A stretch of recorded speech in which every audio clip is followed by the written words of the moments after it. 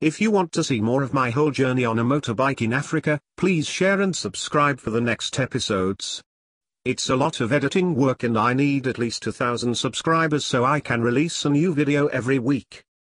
If you have any questions about my trip, please leave a comment below.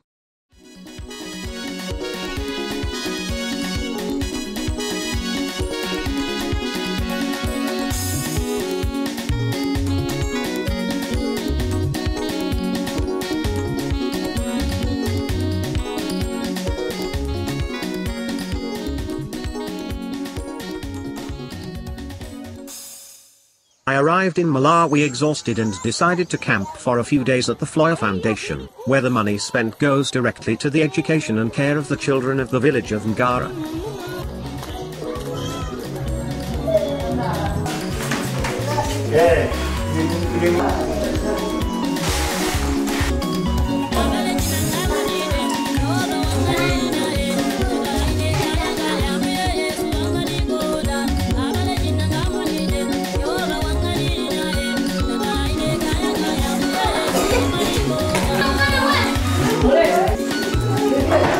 To my surprise, most of the children all over Africa were terrified every time they saw my drone, so I proposed to do a small demonstration in the community to explain what it was.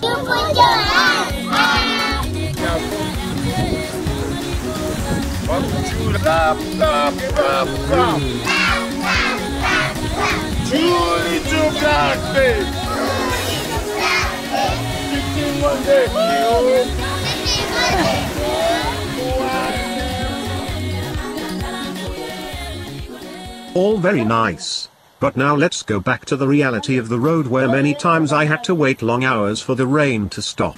Tanzania left me physically and psychologically worn out, taking care of a burnt leg not to get infected and with Froga beaten up leaking oil, so I had to take her to be repaired, dismantling the whole engine. In the meantime, I took the opportunity to take a tour around the local market where I was undoubtedly the only foreigner in many kilometers around.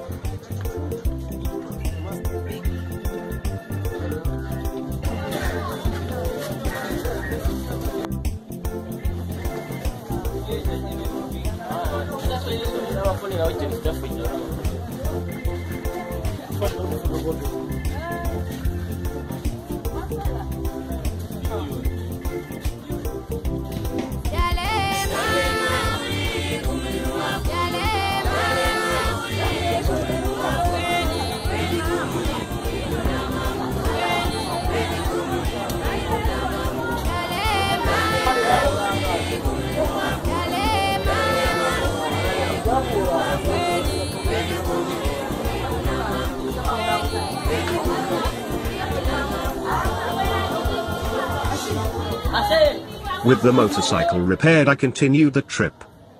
That was one of the advantages I considered when buying a local bike. Any good mechanic could repair it or improvise whatever was necessary. An imported motorcycle would take longer to break, but the day I had a problem I was going to be stuck for ages in an African village with it.